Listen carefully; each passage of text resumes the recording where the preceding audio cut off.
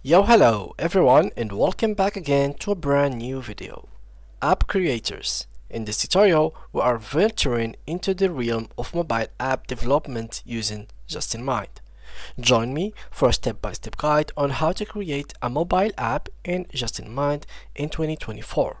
Ready to bring your app ideas to life? Let's get started. So before we start with this video, make sure to watch it from now till the end so you have the full information. So guys, in this video we are trying to make kind of like a pretty looking app or a mobile app on Justinmind. As we said, in Justinmind we can't really make apps, but we are going to only make the user interface of that app, and then you can export it with the professional plan. You have to pay for $19. Once you pay for it for $19, you can export it as an HTML code, which you can later on make it as a Python, as JavaScript, as whatever code you want. So for this specific video, we are going to try to make a simple app just like this one right here. So let's get started. The first thing is to go to Justinmind, and to launch it, right after you open it, you have to create a project on mobile. Don't choose PC, so something like that. What you have to do, click on your project, and here click on mobile, choose which mobile, for example iPhone 15 Max Pro, or something like I don't know, iPhone 11 Pro, and then here let's name it mobile app. So there we go, and here we have the platform open for us. So the first thing to add is basically the status bar. So here we should add a status bar, which is very important to have in your iPhone. So there we go, I can add it right here. The problem with this one is the background. The background is basically white, so we have to make it colored. So here let's just simply color everything. Oh, the same goes for this one. Or what you could do is simply go to the status bar number 1, and you will have this black background right here, which you could simply play with it. So let me just go ahead and make it a little bit bigger. Something like that works. So yeah, I'm going to add it right here, as long as the number shows. So something similar to that is perfectly good for me. So yeah, let's just make it a little bit smaller, and this is perfect. So here we have added that. So now we have added like the status bar, and now we're gonna have to get started with the app itself. So here we have this app, which is gonna be pretty simple. So the first thing is to have this kind of blue color shape. So to add shapes in here, simply just head up to this area, which is on the left side menu, and you will find these containers, form fields, etc. So here for us we need the basics, and we need some shapes or containers or embed. So here we need the shapes, so we're gonna go with a rectangle. So I'm gonna add it right here, and I'm gonna make it something like so. And here for this rectangle, I would like to add some rounding at the bottom. So here let's add 20, and this is exactly what I wanted. All sides, nope, I don't want it to be all sides, so top right, top left to be normal, and yeah, something like that is perfectly good for me. So we just have to make it bigger this side, fit this side. All right, we have to remove the border, and basically now what I'm going to do is to actually add the coloring. So let's add the color.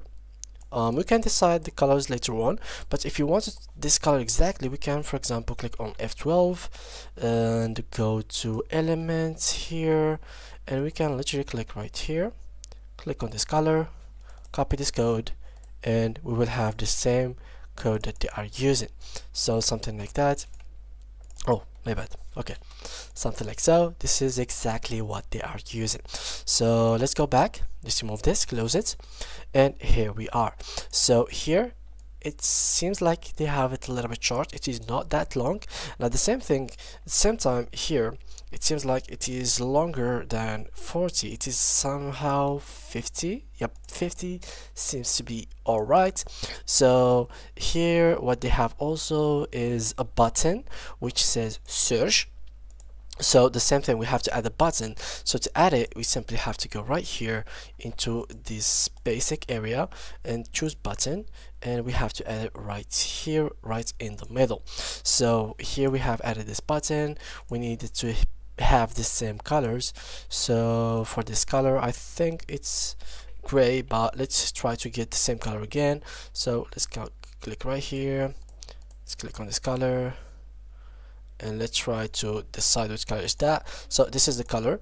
What we have to do is simply head up right here, go to the background, and simply remove and replace the color. So here we have to add the rounding of this button. So let's search here, rounding, we need it to be 40 as an example.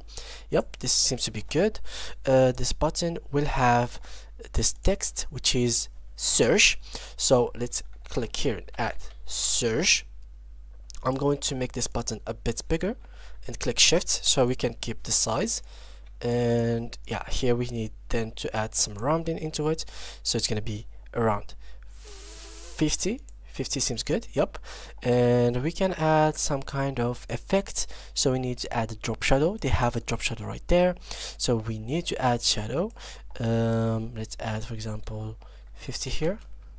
Oh, my bad.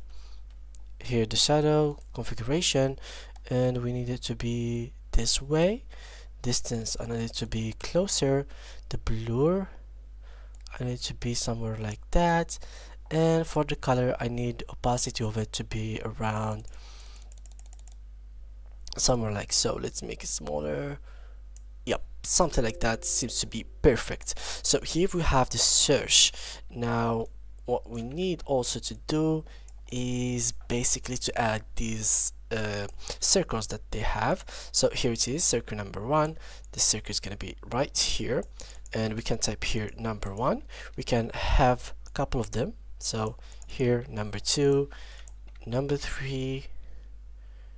Alright, and these are the circles that they have on that app. So here I'm going to color this one without a border. It's half border. Here it has to be that color, and the text has to be white. So let's go all the way up here, choose the color to be white for the text. So we need to select, choose the color to be white, and there we go. So here also we need to remove the background, but we are going to keep the actual color of the border. And yep, here we go, and so go on. Now what else is, we need to add couple of texts and couple of animations. So it's pretty easy, guys. Now it's just for you to add text. So you need to add text, for example, right here. We can add, for example, date, and it should have exactly the date that you are looking for. Let's make it, for example, bigger by selecting it. So we have to select it, go right here, choose 26, get it to be somewhere like that, and here you should add whatever other text you would like to add. So making an app like a design is pretty easy now with Justinmind. So now only thing that you have to do is to complete it with the steps that I have already shown you, and your app or final results will be the same as this Google image. So yeah guys, that was it for today's video. Thank you all for watching, and see you guys in the next tutorial.